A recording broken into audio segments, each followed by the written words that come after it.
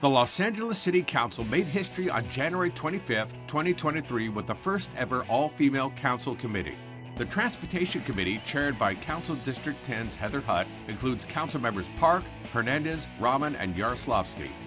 We're a diverse panel of women from different parts of the city, and we're going to bring that diversity, that equity to making change in transportation. Before the first meeting in the John Ferraro Council Chamber, the 5 members held a photo op to commemorate the occasion.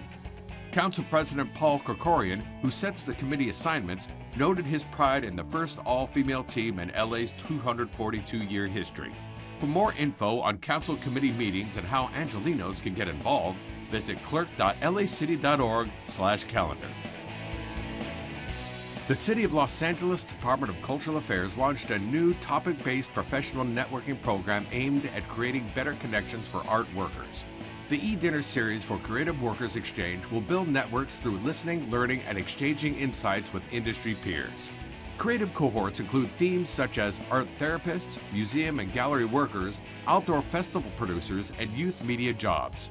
DCA's e-dinner series for Creative Workers Exchange is a pilot program in coordination with the nonprofit organization Arts for LA. For more information, or if you'd like to get involved in the e-dinner series for Creative Workers Exchange, contact mauna.benboaza@lacity.org. LA City Councilwoman Monica Rodriguez announced that federal appropriations funding has been secured for her LA Youth Ambassador program. The 9-month citywide pilot program will provide paid work experience to low-income college students who will help combat youth homelessness. Labeled as a peer navigator program, it will provide 30 students with $1,000 monthly stipends to work part-time while in college full-time. The $640,108 of federal funds was secured by Congressman Adam Schiff as part of $13.7 million in community project funding for his district in 2023. The program will be administered by the City of Los Angeles Youth Development Department, which was launched in 2021 and co-created by Rodriguez.